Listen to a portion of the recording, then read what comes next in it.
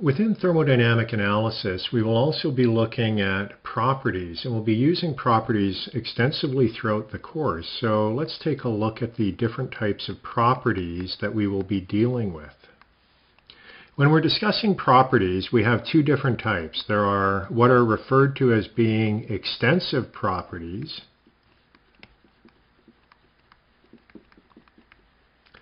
and these are essentially properties that are dependent upon the mass or the size of the system.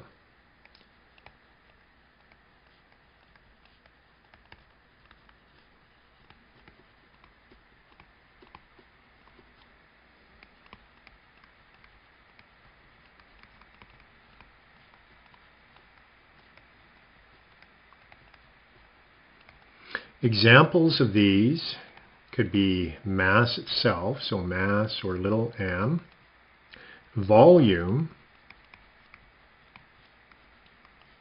or total energy.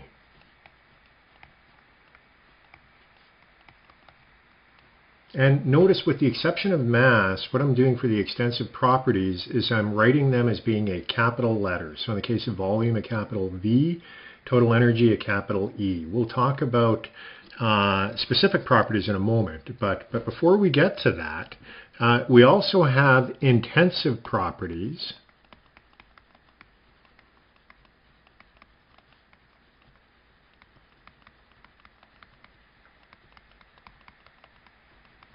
And these are properties that do not depend upon the size of the system.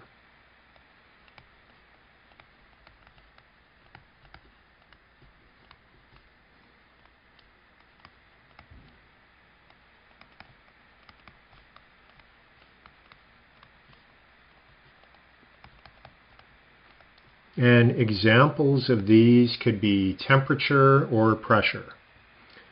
So temperature, and we will use the nomenclature capital T for temperature and capital P for pressure.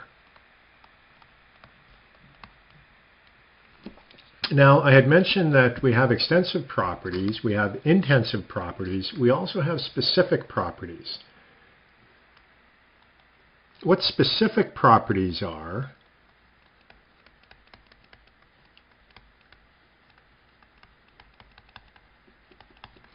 is they are basically just extensive properties per unit mass.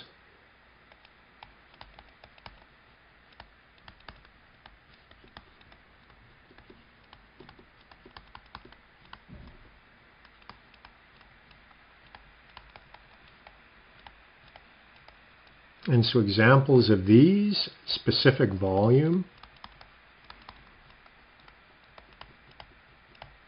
and here we use a little v. Don't confuse it with velocity. In thermodynamics, this little v is actually the specific volume. And that is defined as being the volume divided by the mass of whatever system we're looking at, or size of volume. We have specific total energy.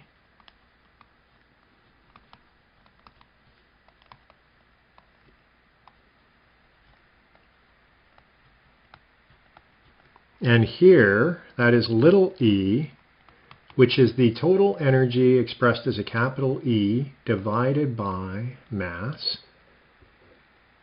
And a final example is specific internal energy.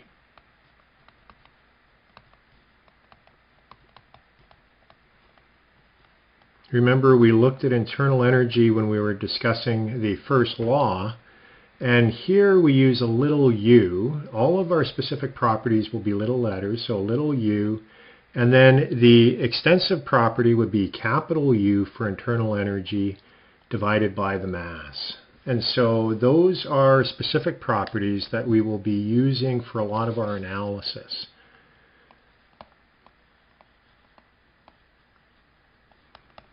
So we use properties to describe the state or the system itself. So a system is described by its properties.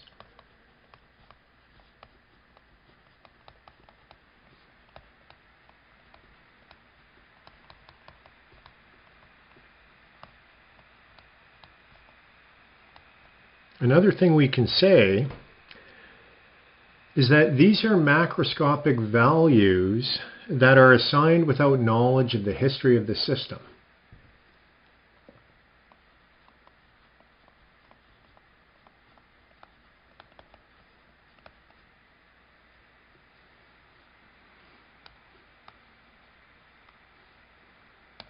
So they're macroscopic characteristics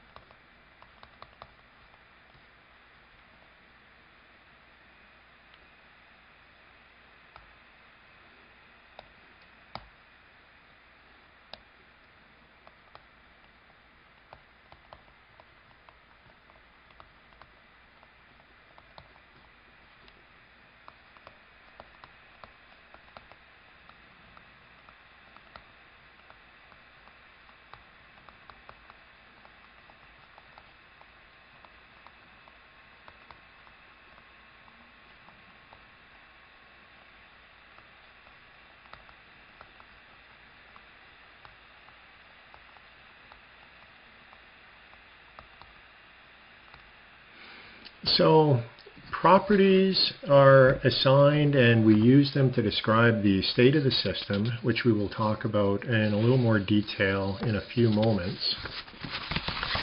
Where do properties come from? Properties come from a number of different sources. So the origins of properties include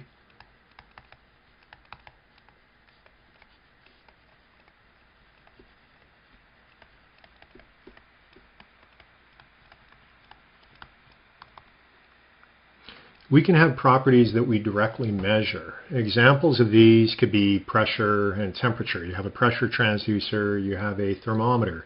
So you're measuring properties directly, so they can be directly measurable.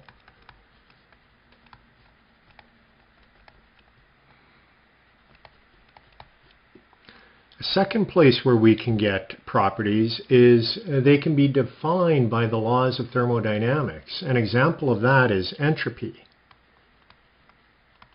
which we will look at later on in this course.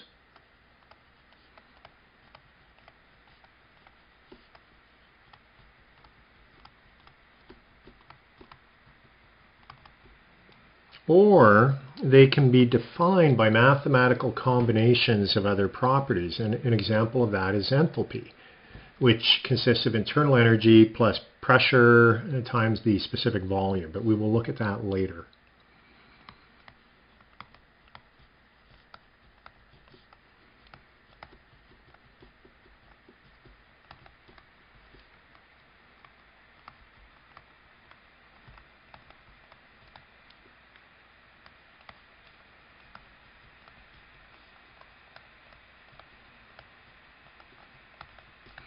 So those are properties, and they are very important within thermodynamic analysis because they are what we are using to do a lot of our analysis. We're looking at describing the state of a system within analysis, and we use the properties to do that. And then we also use the properties to calculate different aspects within systems. So the next thing that we're going to look at is we're going to look at states and processes.